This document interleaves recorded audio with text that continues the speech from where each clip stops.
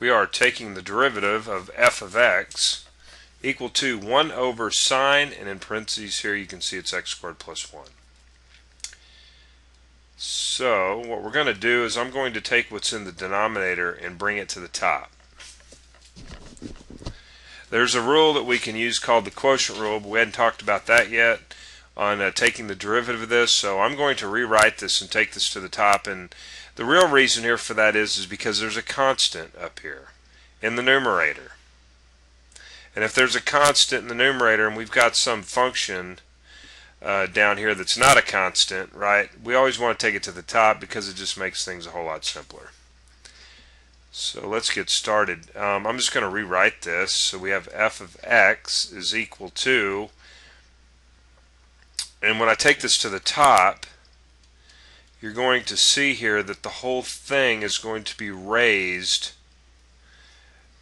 to the -1, right? So I'm going to put it all in brackets here and write -1 here. And that's some sloppy handwriting, but I'm writing on a pad, and it's kind of difficult writing on a pad. And I don't know, there's some other alternatives. I hadn't decided yet what I'm going to do here, use webcam or what. But okay, so what we're going to do is I'm going to take this -1 and bring it out front. Now we're taking the derivative now, so I'm going to write f prime of x is equal to, so I'm going to take the -1, bring it out front. Now I'm going to rewrite everything that's inside the brackets here. So we have x squared plus 1, and closing the brackets. Now if I subtract 1 from that, that becomes -2. Alright. Now what I'm going to do is chain the stuff that's inside the brackets out. So all of this stuff inside here, we're now going to take the derivative. So the derivative of sine x is cosine, and rewriting everything in that parentheses. Now we're still not done. We're going to take the derivative now of what's in these parentheses and chain it out. So the derivative of x squared is plus 1 is 2x. Well, it's just 2x. The derivative of 1 is 0, right? Alright, so let's kind of clean this up.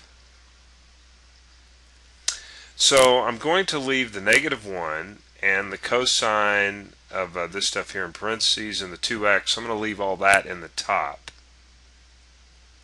So this is going to become -2x cosine of x squared plus 1, and that's going to all be over this stuff here that's in the brackets actually. So this is raised to the -2. Now I'm going to take this down into the denominator, and I'm going to write this how we'd normally write this sine function, that if it's squared we'd usually put it right here. Okay, and then we have x squared plus 1. What's going on here?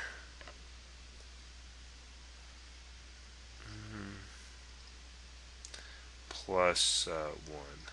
Having some problems with my writing pad today. Okay, so here's the derivative, and I don't know. We'll leave it at that. So that's it.